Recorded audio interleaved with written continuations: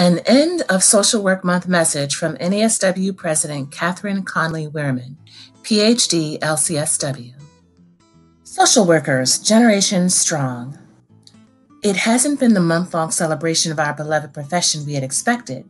Instead, it has become a month of demonstrating how social workers step forward in a crisis and help bring calm to chaos. Social workers throughout the world are doing all they can in the face of a pandemic and are determined to prevail in their efforts for individuals, communities, and countries. I cannot imagine what the world would be like without you. I could not be prouder to be a social worker, and I know that you are too.